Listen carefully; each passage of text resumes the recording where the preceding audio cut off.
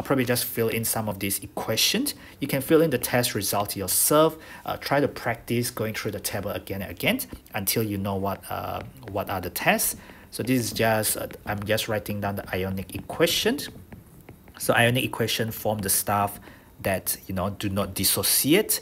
As I mentioned, this is aqueous if it is sodium, ammonium, or potassium salts. However, it could also be solid if you have group 2 carbonates, because group 2 carbonates are insoluble in water, so you're not going to get them aqueous. Okay, so insoluble in water, so they're going to be solid for group 2 carbonate. Chloride, so these are all precipitations. So you've done this practical before, but I really didn't go through it at the time because I was anticipating that we will go through as a lesson when we actually cover this thing. So the silver chloride is white in color. The silver bromide is cream in color, so you get cream precipitate. The silver iodide is a very easy to identify, very noticeable, very obvious yellow color, which you also saw with your own eyes. All right, this nitrate, the test is with add aluminium foil. So the aluminium foil is a solid, and then add aqueous NaOH, then we warm. All right, I'm not going to write the equation for this, so you can ignore that, writing the equations, until we come to the next topic, which is on redox. So not to worry too much about the equations, but the result is we will get ammonia gas form. And how do you know it's ammonia gas? Well, the gas turns, you have to write the test for the gas. The gas turns red litmus paper blue. Okay, because it's an alkaline gas. What is very obvious is you will smell the ammonia gas. All right, so actually we can smell them. We call it pungent. So it smells a little bit like when you go to the toilet, when you go to pee in the toilet, it's a smell of urine because your urine can give off ammonia gas. Sulfate, so we use barium nitrate or barium chloride. As I said earlier, it's a precipitation reaction. So it just give you this white precipitate, very common reaction. And of course, I'm not gonna write the equation for this sulfide. You actually test it with acidified manganate 7, and it goes from purple to colorless. Just to go through a couple of these equations, so I'll show you a couple, and then you can do for the rest. So I did say ionic equation. Ionic equation must have stat symbol. If you do not have stat symbols, then your ionic equation is not correct. Remember, you don't show all the ions, you show the important ions. We know that we get a white precipitate, so there's AlOH3, and it's a solid, and it comes from Al3 plus aqueous with 3OH minus aqueous. However, you also notice that it says that the white precipitate will dissolve in excess NaOH, and this is something that will become more important as we go through more complicated topics much later on. Okay, so AlOH 4 times, and this is minus. Okay, so if you have Na plus, you get Na plus here. So this is basically what happened with the white precipitate. In excess NaOH, you form this salt, which is aluminium with 4 hydroxide. It goes from something insoluble to something soluble again. All right, so that's why you say a white precipitate is observed, or a white precipitate forms, and then you say it is soluble in excess NaOH. As for ammonium, so this ammonium with sodium hydroxide is a very important ionic equation.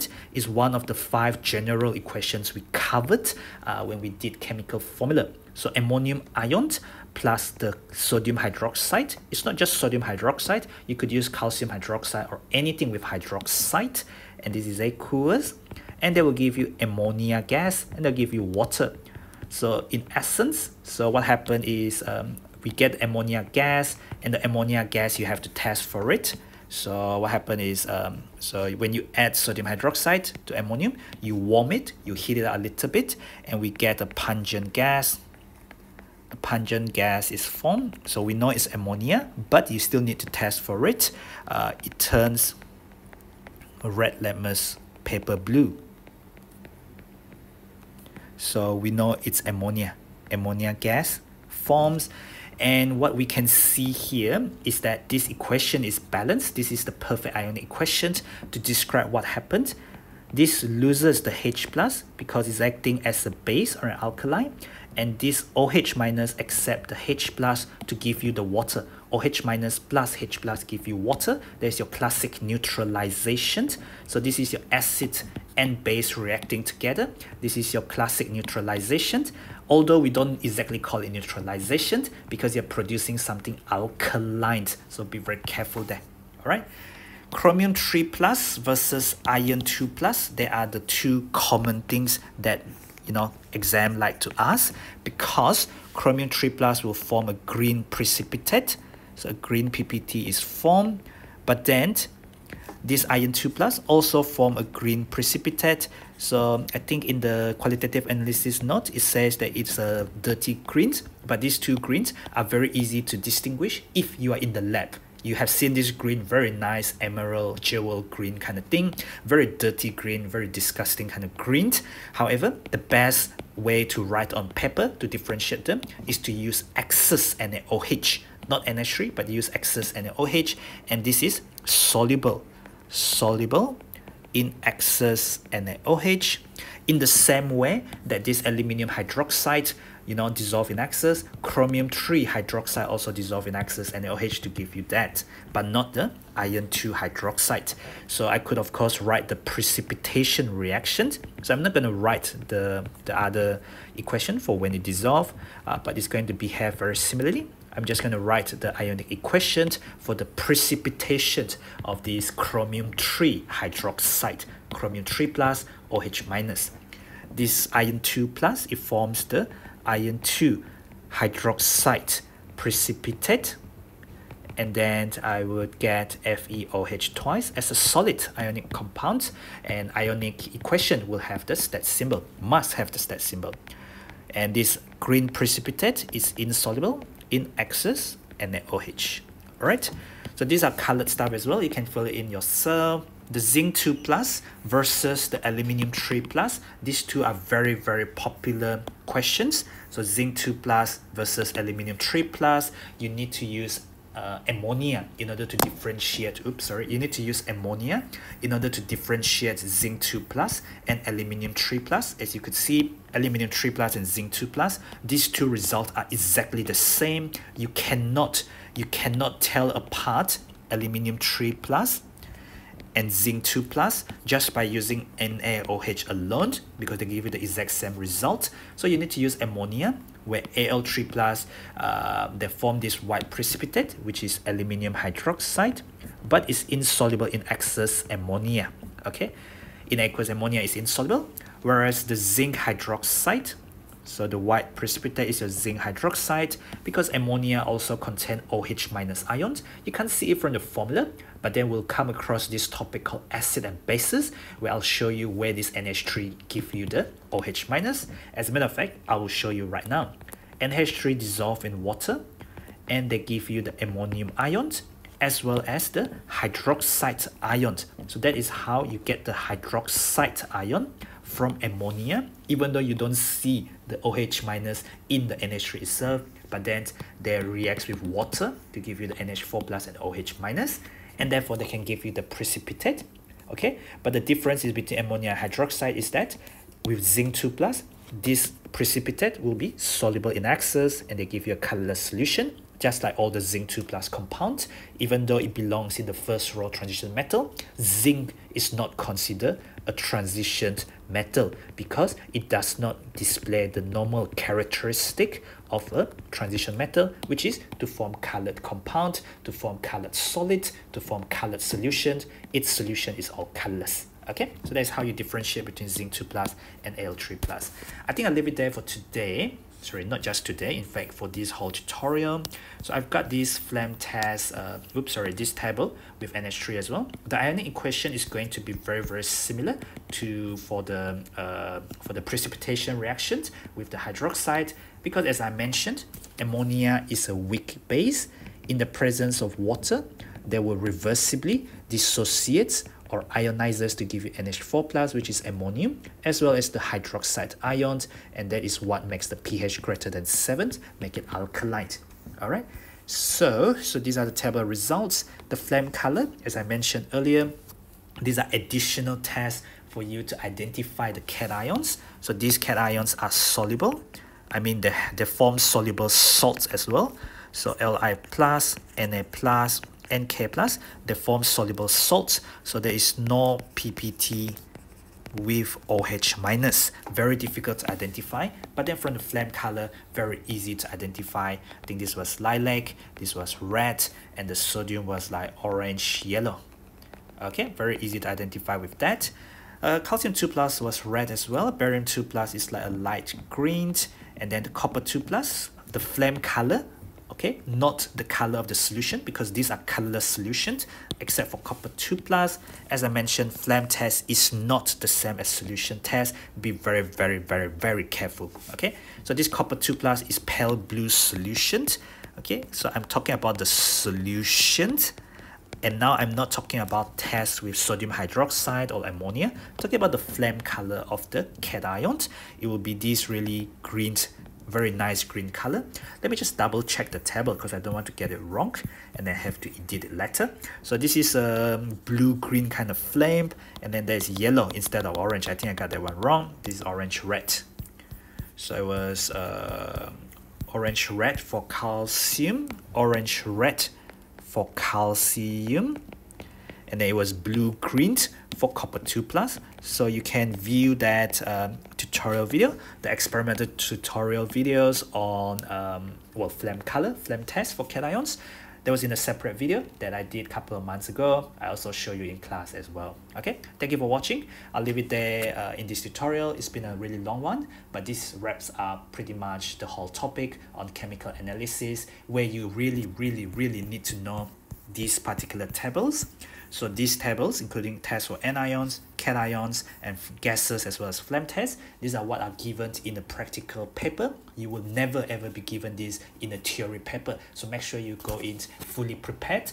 The more you do it, the better you get at it. The more you practice writing them down on a blank piece of paper, the better you remember it.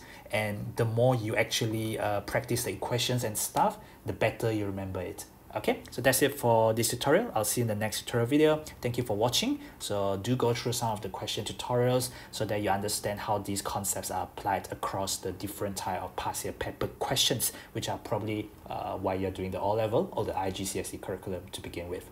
All right, don't forget to click the button on the bottom right here to subscribe to the channel and share the channel widely with people you know who can benefit from these tutorial videos. Follow me at ptet.chemistry on Instagram, Facebook, Twitter, and Telegram in order to get connected and comments and stuff. Okay, thank you for watching. So moving on to the next bit, I think the next tutorial that I'll show you is to do with one of these double salts. Okay, so it's also double salt, but I'll just spend the rest of this tutorial focusing on ammonium iron 2 as well as ammonium iron 3. Okay, so I am testing for ammonium, so I must make sure that I have enough randomness paper. Alright, so let's get started. So I won't do the heating bit of the solid again because I already showed you enough on water crystallization. So I'll just scoop out ammonium iron 2 sulfate first. So clean spatula.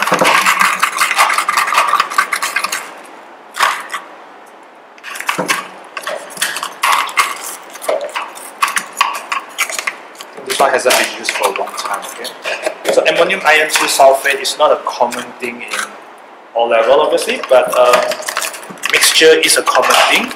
And then formula of ammonium sulfate, formula of iron 2 sulfate is a common thing. And of course, qualitative analysis is just observation, so they could potentially ask you anything they want. Alright? So I think I dissolved enough of the solid, I think. Should be alright. Okay. So this is ammonium iron 2 sulfate. Ammonium iron 2 sulfate. I'm going to make a solution of this. This is in water. So it's meant to be a bit pale green in water, but I think the sample is really old, so I'm not sure whether it will work or not. I'm sure the majority of it is still iron 2, but as you know, iron 2 can get oxidized to iron 3. As a solid, I don't think it's that quickly. But I've got a solution, so it's a bit colored. But again, color like this is very difficult. It's supposed to be a clear solution. All ammonium salts are soluble in water. I will test for the anion very quickly because we know that it is a sulfate. So I won't go and look for other anions now because my focus will be on the sulfate, where I use barium nitrate or barium chloride. Okay, so they will do the same thing. This is almost a clear solution, so it's a bit colored. Okay, what happened? You get a precipitate. You get a white color precipitate. Sometimes the white color is not that clear because remember you have the presence of a transition metal compound, and even though the transition metal compound does not react with barium nitrate, but then in the presence of other colors it can be difficult to see the color that you want to see. But this is very clearly a precipitate, and if you get a precipitate with barium nitrate, it must be a white precipitate, and that white precipitate is an indication of barium sulfate being formed. Alright, so you can write a equation for it, and you have to know how to write the equation for it because it's a classic precipitation reaction. So this is a classic precipitation reaction. We are adding barium 2 plus to something that contains sulfate, so you get barium sulfate, which is a solid. This is aqueous and aqueous. Okay, this is a white precipitate, and that was exactly what we got, and we were just testing for the sulfate. And now we need to test for the iron 2 plus as well as the NH4 plus. For this iron 2 plus is a cation, and because it is a cation, so what we do is we need to use we can use ammonia. We can also use sodium hydroxide. In fact, I'll show you the result with both sodium hydroxide and ammonia. So realistically speaking, I need to divide it into another portion so that we can test with ammonia. So usually you'll be given a lot more solution than this. This is actually lesser than 1 cm cube. 1 cm cube is around that much, so I'm just using half the volume, which usually you will use a bit more. But when you have a lot more of the solution in the test tubes, you will need a lot more of it for it to have an equal amount before you add in excess, right? So let's try ammonia first. Okay, let's try sodium hydroxide first. Okay, so this is the ammonium iron 2 sulfate. We already confirmed the sulfate. This is a sodium hydroxide. I'm just adding this thing there.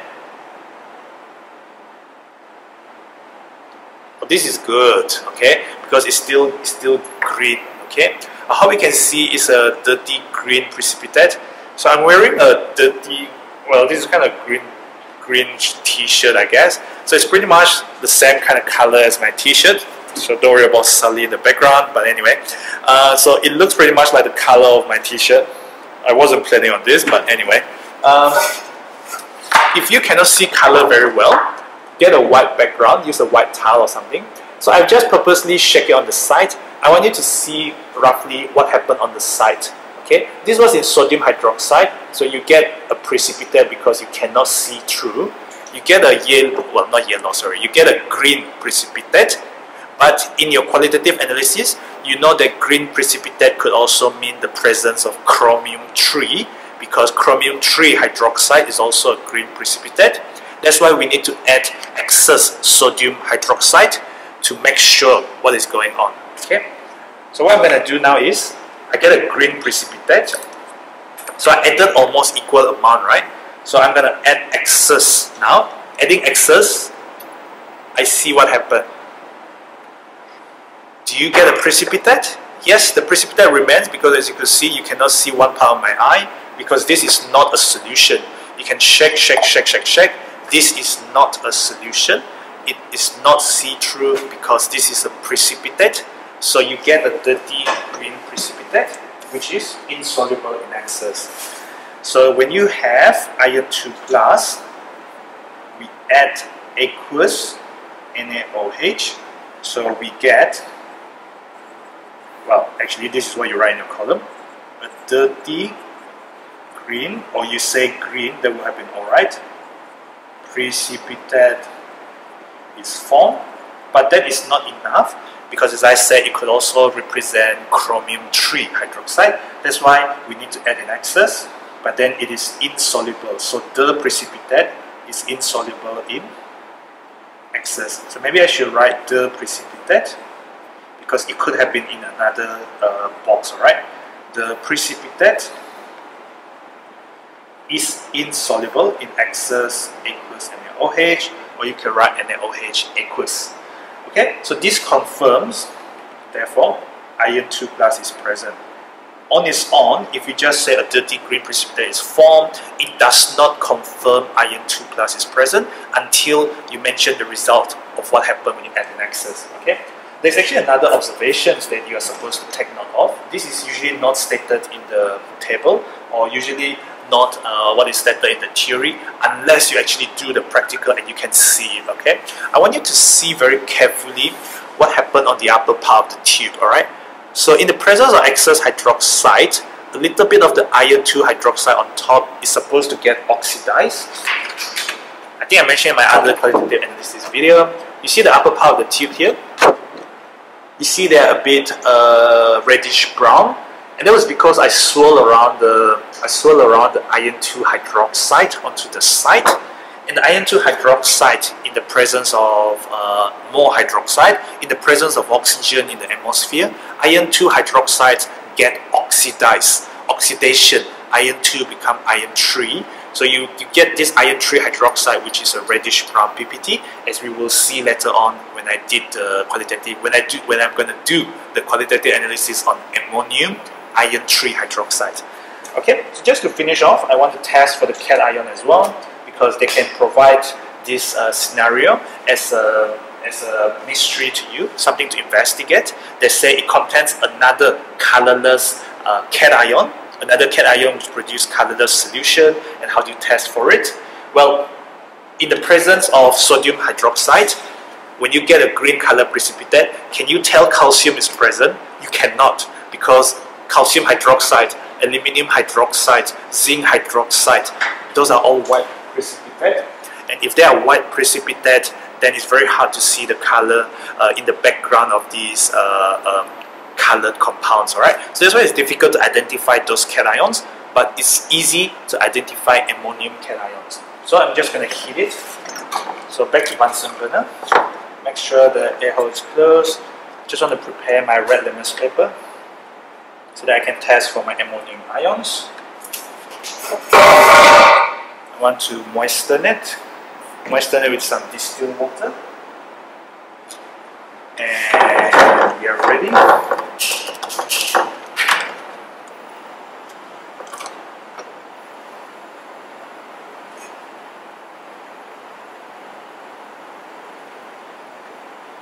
So something that contains ammonium ions, okay, and then in the presence of sodium hydroxide, when I heat it, I will get a pungent gas, P-U-N-G-E-N-T. You heat it until it doesn't exactly boil, but it reaches the kind of boiling point, because Bunsen burner heat is actually very intense when it's on blue flame, okay, not when it's on yellow flame. Okay, so you never heat with the yellow flame.